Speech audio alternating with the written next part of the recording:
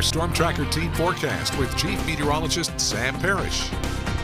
Well, friends, after a very warm weekend, it is continuing to roll into the early part of this week with temperatures above 90 once again this afternoon. Right now, we can look outside and you see a little bit of a haze out there on our SkyCam network. It's currently 88 degrees at the airport. Calm wind, though. But look at the dew point. It's up there at 70, so it makes it feel very muggy. And as a result, we do have a heat index of 93 with 55% on the humidity. We do have a few scattered showers on radar, but they're in southwestern Mississippi. Not a whole lot going on. All of the activity right now is up in northwestern and western Oklahoma, where multiple tornado warnings are in effect for those areas.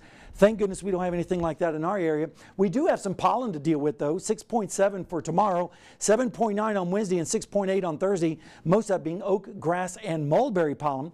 Let's take a look at the radar right now. You can see nothing really going on in our area, but look at this.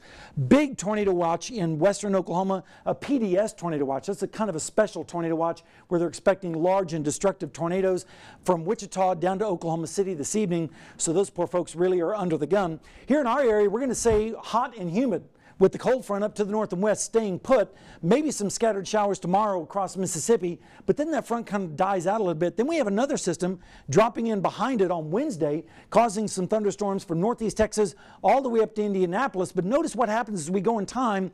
That activity stays to the north. We're not really going to be involved in that system as well. We're going to have to wait a little bit longer before this front starts to move closer to us, and that will be Thursday night into Friday morning. And when it does, that's when we're going to see the chances of showers and thunderstorms increasing across our area. But the good news is, behind this front, as we go into the weekend, cooler and drier air moves in. So at least we have that to look forward to. But no drier tonight. It's going to be muggy with temperatures in the 70s tonight for the most part. And then as we go into tomorrow afternoon, hot and humid. Once again, south to southwest winds, a high of 91.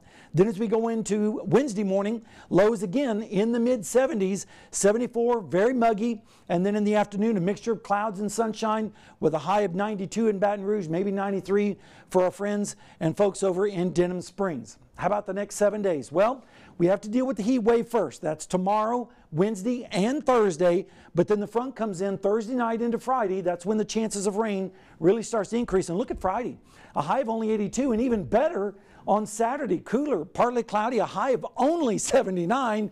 Cooler on Sunday morning with a low of 58, and pretty pleasant weekend shaping up across the area. All right.